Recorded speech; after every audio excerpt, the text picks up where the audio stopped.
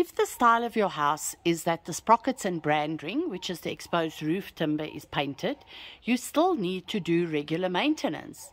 Remember that water finds the smallest crack in the paint and then enters under the paint and starts rotting the timber.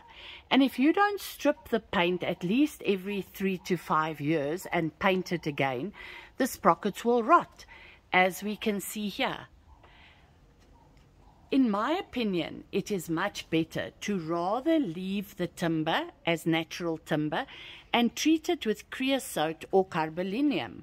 The reason for that is that carbolinium also repels borer insects, and you do not want them in your roof trusses. Contact me for a maintenance inspection at gautenginspect.co.za.